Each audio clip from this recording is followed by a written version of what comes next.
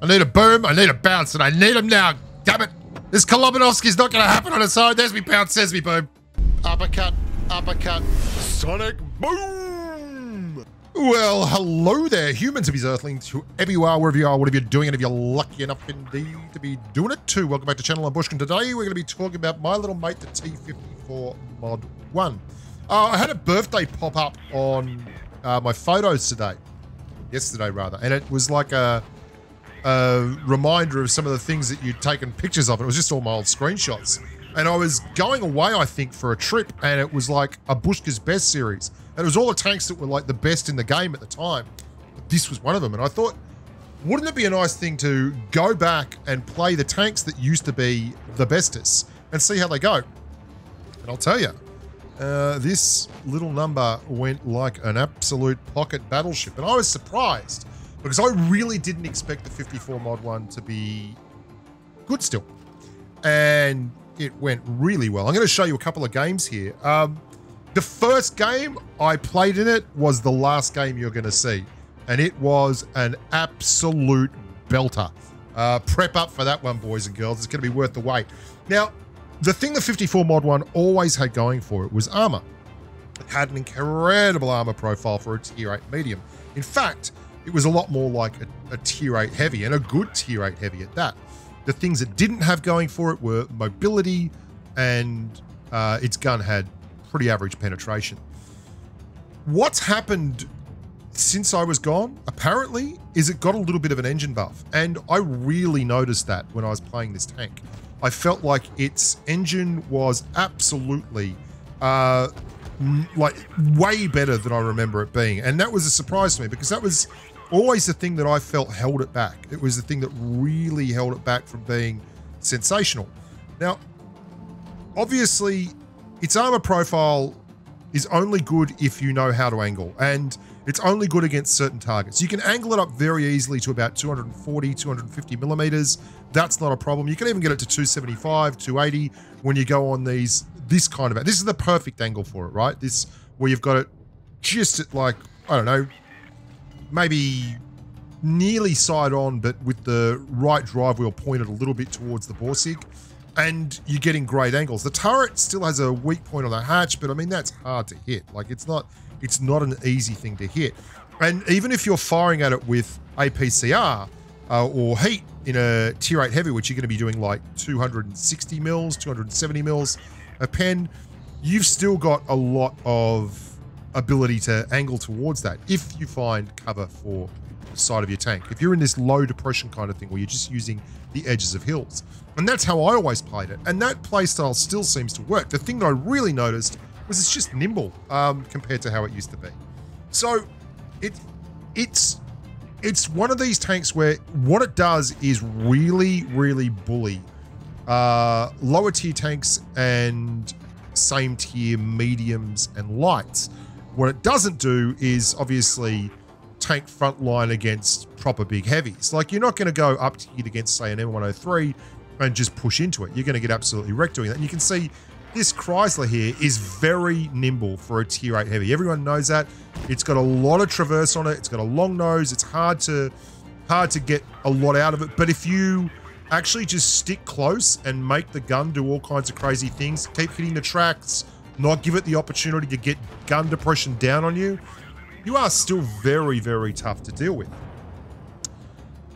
Now, I was very happy with this because this is one of the tanks that I originally just drove into the ground for win rate. This was a tank that I got on my account and never looked back with. It was literally a tank. If you were having a bad day, you pick up a 54-MOD 1 and you just go to town. And the same old tricks still apply to it, but it feels like you're driving a T-44 now. It feels way more agile, and the upper plate doesn't work. And I think this is a problem that a lot of people had in the past. I used to rave about this tank, and then people would get in it and say, oh, it's not that great. And, you know, I get penned all the time in it. There's two things you have to do with this tank at all times. Number one, you have to be able to see, even when I'm driving along here, everything is about the angle of the upper plate towards incoming fire. That's just all there is to it. and you don't look to tank shots. What you're looking for is opportunities to fire, obviously like any tank, when there's no one firing back at you. But occasionally, you'll have to tank a shot. And if that's the case, you then want to be able to wiggle this tank left and right. And that changes the angle on the upper glacis and turns it from an auto pen into an auto bounce. At the same time, turning your side armor into something they can't penetrate, into something that they absolutely will just pen every time. And this movement, this wiggling and jiggling, this juking of shots is the key to the 54-mod 1. If you just want to rely on the armor profile to be perfectly angled at X, Y, or Z, you deserve to get penned in it. This is where the engine boosters come in my opinion. It just allows you to move the tank a little bit quicker, and that's great. There's that LTTB. We'll deal with him later. Don't worry about that. We're on the top deck here of what is a pretty common area. A lot of heavies. A lot of people come up here and rumble and stumble, and that's fine. I'm not saying that this isn't a place you shouldn't be, but it's a place that I struggle in a lot of tanks. You are very low slung. Also, you are quite low to the ground. Your pen is rubbish, and this should be acknowledged in this. That your pen, you're looking at 175 millimeters of pen on your AP and 235 millimeters of pen on your APCR with a 280 alpha dose. Now, that's stock standard for these Russian mediums. That is absolutely stock standard. You cannot rely on this as a tank that's going to do the pen business. What you can also not rely on is it being a gun depression tank.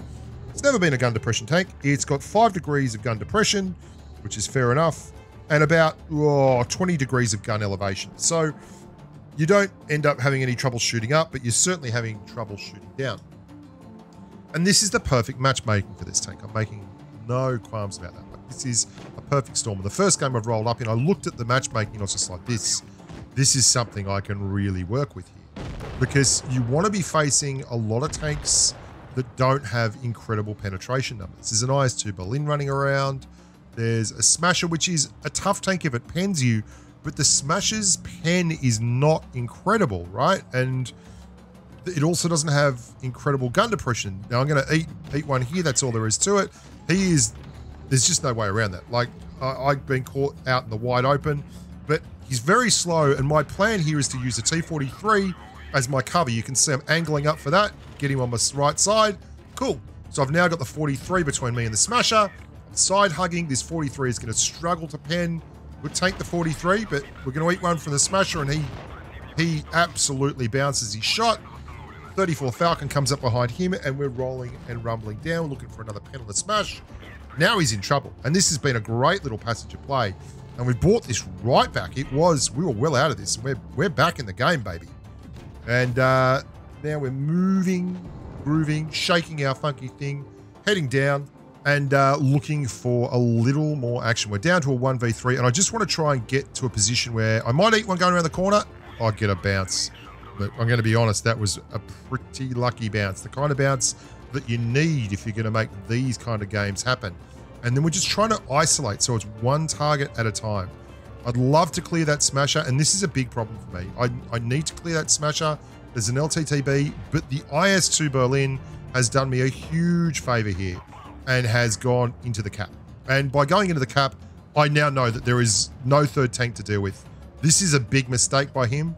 I can now angle towards the LTTB, who's going to have any troubles, massive troubles hitting anything but the top of my turret. And that's a hard angle for him. And he's trying to jet out of there. We get the drive wheel. Thank you very much. And this is hit him. Aggressive driving. Lock him up. Don't let him use his mobility. Stick in front of him. And this is a nightmare for him. This is the tank that, this kind of tank is the tank that a Mod 1 feasts on. Something that is fast and light and doesn't quite have 54 cheer up. Like, I think he's saying, like, cheer the 54. And we angle up again straight away. He's not using a big derpy gun there, obviously. So that's the high DPM gun that you get on the IS-2. And we're just happy days. We got this on toast now. This is done. This is done. Making him come right over the top to show his gun elevation. And then we're just going to drive past and fill it up. So I was incredibly happy driving this thing again. Had a bunch of games, lots of wins, lots of damage. And that one was about 3,800 damage, I think. Kolobanov, first game back in this tank. Only a first class. Steel Wall, Kolobanovsky, 3,806. This is how you drive a Mod 1. Hope you enjoyed that one. Look after yourselves, boys and girls. Stay safe in the battlefield. Remember to like and subscribe. And until next time, bye for now.